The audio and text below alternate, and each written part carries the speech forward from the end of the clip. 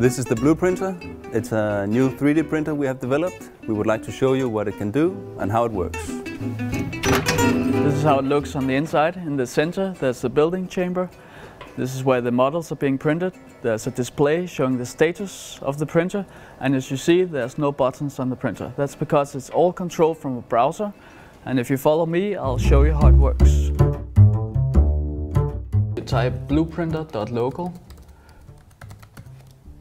And you'll be taken to the user interface of the printer. This is a graphical representation of the build chamber. And it's in here you control everything.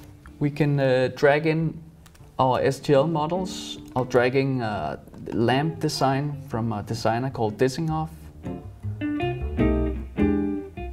Once you're satisfied with the layout, you simply push print, and the printer will start printing your models immediately.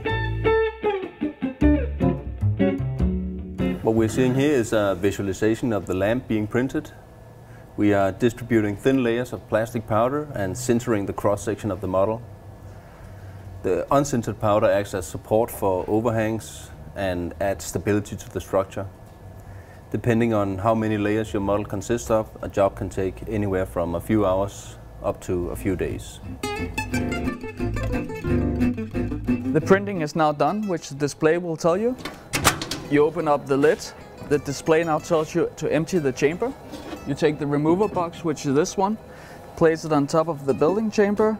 A short countdown will appear, and the models will be ejected into the remover. When it's done, you take the bottom plate and slide it underneath the remover box and carry it to the cleaning station.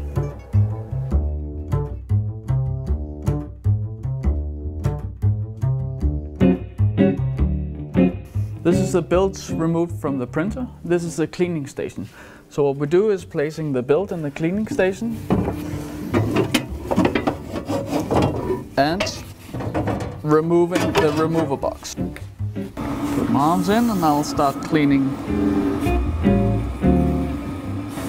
Depending on the build size or the geometry, it can take anywhere from 5 minutes till 30 minutes.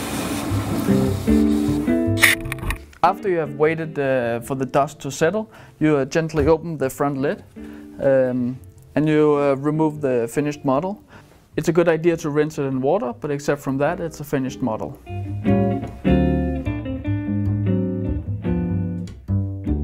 This is now the finished Dissinghoff lamp. It's just been cleaned and it's ready to go. It's a very good example of a complex shape. You can actually use it to test the lighting, how it looks with an actually bulb in it. See if you're happy with the design, and if not, you can make another iteration of it. The Dissinghoff lamp is a great example of the freeform capabilities, and as you can see, we have other examples. Basically, there are no limits. Another thing we would like to show you is also the flexibility of our models. We're able to produce quite flexible parts. They can be handled without any problem. I have some other examples to really show you the flexibility. This is a simple mesh, but it's a great way to illustrate that basically we have the flexibility. It's a fully sintered plastic model that you take straight out of the printer. The last thing is, again, to show off the strength and the flexibility of the parts.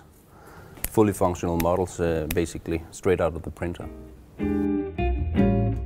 We deliver easy-to-use, high-precision, strong and flexible quality models at an affordable price. And that is the Blue Printer.